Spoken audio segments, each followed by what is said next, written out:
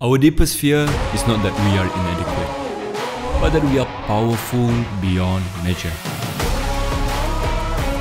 Growing up, I was my own worst enemy.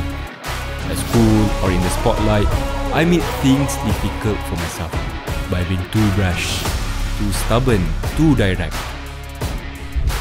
I knew I had to be better, to be more empathetic, more compassionate, to care about something bigger than myself. That's why, more than being an actor, I became a passionate activist for the environment. A champion for vulnerable communities, a youth leader to drive real change. How? Through my actions and technology.